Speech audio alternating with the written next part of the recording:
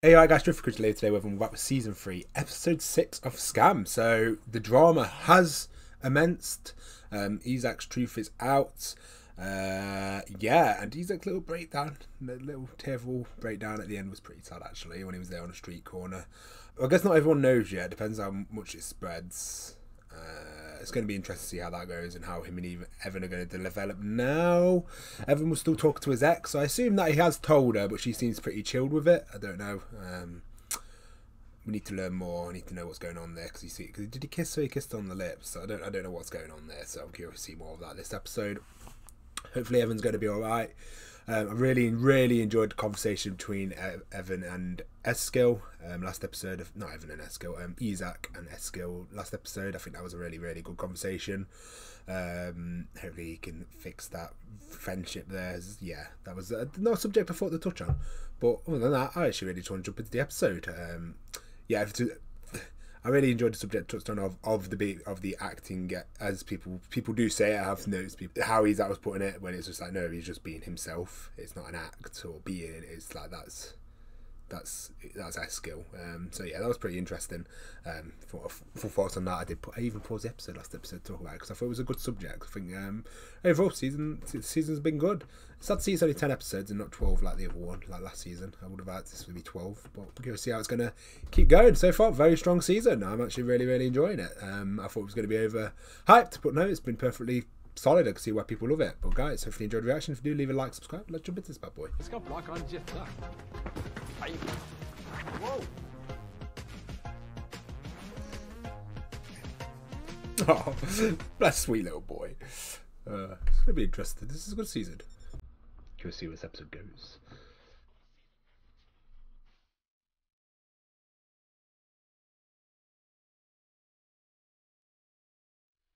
Wait, why is it getting the badass theme? Well, it's not. I thought it would have been hiding for a bit.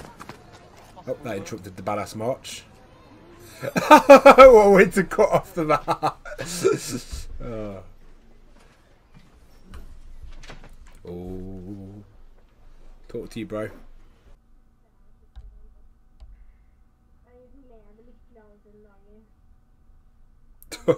What conversation to be affecting you right now as well?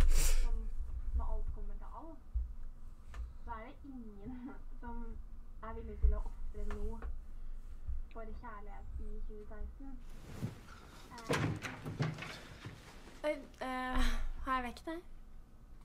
No, the conversation was hitting home. Nei, det var... Ja. Hils da.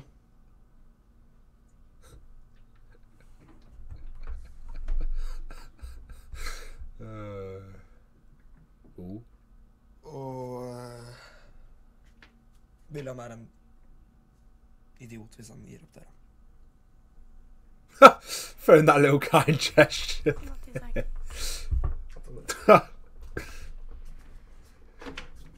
love how they're with him like, whoa, calm down to that, oh, cutie. So that means you can't give up on Evan, mate.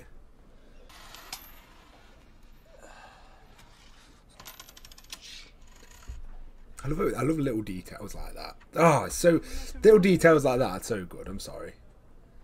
His friend's gonna come in, just like dropping.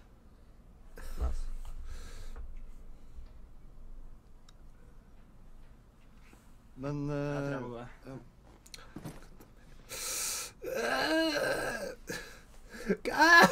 walk away. Ah, fuck's sake. Ah, that hurts.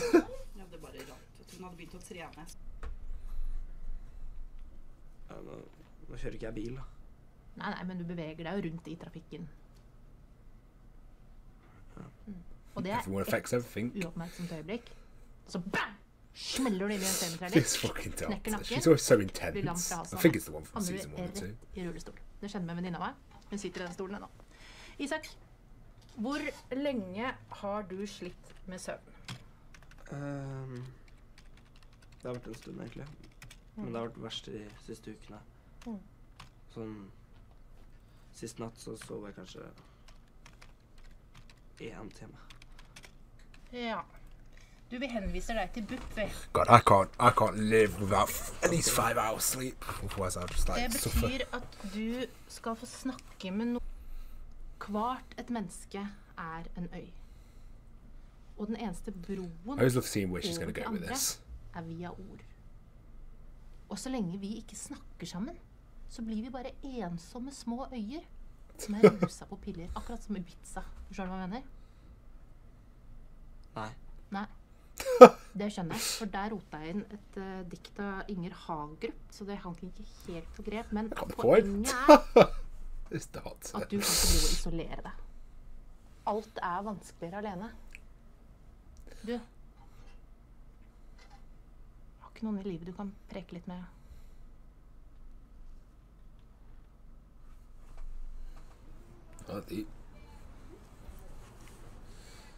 That was funny. Talk to Jonas. He's like the least judgmental person. He's like your best friend for years. He'd be like the optimal person to talk to. Da tenkte jeg bare å stikke hjem. Hva med deg? Chat, come on, build that bridge. Don't be a lonely island. Kebab. Jeg har penger. Ja. Ja, sure. Hvem sier vel nei til kebab? He's not wrong. Ingen. Oh, mate, I want a kebab now. Fuck. What have you done to me? Oh, don't eat the kebab in front of me as well. That looks like a chip goat, not a kebab. Da er det å være redd. Han hadde liksom på seg skjorte og hele pakka. Og så Nice så seeing jeg the bros just hang out. flørta med en jente.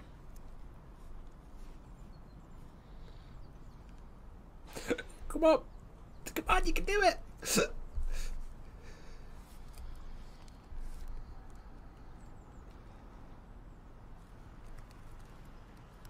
Oh. Oh. Du vet, Okay. vet du greia med Oh, please guess, Jonas. You'll make this so much easier. det er ikke jente. Ooh.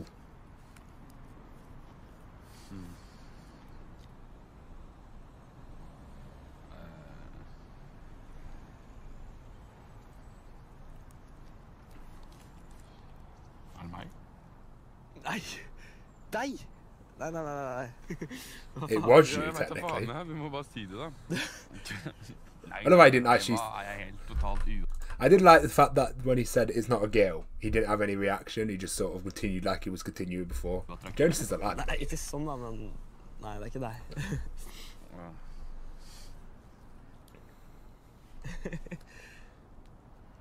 Er det han Er det han fra revygruppa til Vilde? Mate, I just gained like so much respect for Jonas. To say I'm not, in season 1, I wasn't a massive fan of his character. No, I really like that reaction. That reaction was so well done. I just like the fact he didn't, like, I was expecting to have some reaction there, but no, he just carried on like it was like normal, like as it should be. It should be like, what's the difference if he says girl or guy? It's just like I like me, Jonas is a lad. Even though I knew Jonas was like this from the last conversation I had when Isaac was being a bit of an ass at the dance routine club thing, and then Jonas stuck up for the guy. Stuck up for I forgot what it was, but he stuck up for. He went against Isaac, which was really good at that time. So, mate, respects to Jonas. Ja. Nei, jeg sitter og spiser kebab, altså. Oh, did he slip in a I note? morgen? Ja, hvor da? What did Evan do? Jeg lurer på om jeg gidder å stikke så langt før fest. Cheese with that.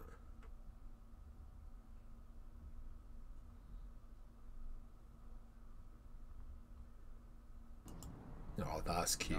How did you draw that so quick? What the fuck? How do you even stick that in?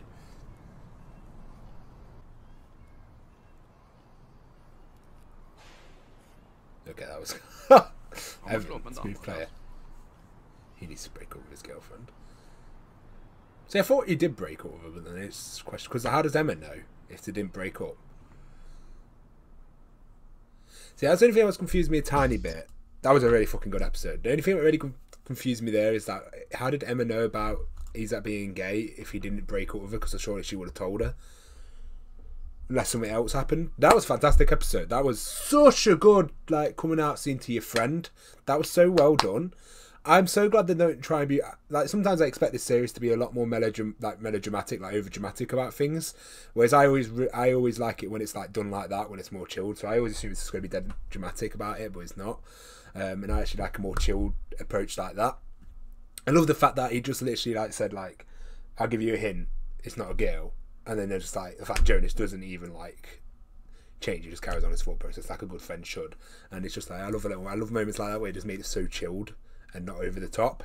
Really good moment. Love the little bit adding the letter in as well, and him getting a phone call and a letter. It's just little details like that. Like I keep saying in the show, little things like dropping your coins, a phone call, why someone's, instead of everything just talking and say pulling out the note, and it doesn't make sense having Jonas take a phone call and then him pulling out the note. Perfectly well done.